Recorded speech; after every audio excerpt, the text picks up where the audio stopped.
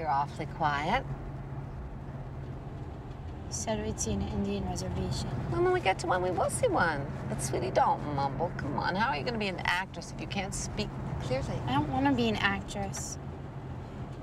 I bet we won't even stop in Las Vegas, will we? Ah, now that's what's bothering you. You said you had a number on him. I said we would look him up, okay?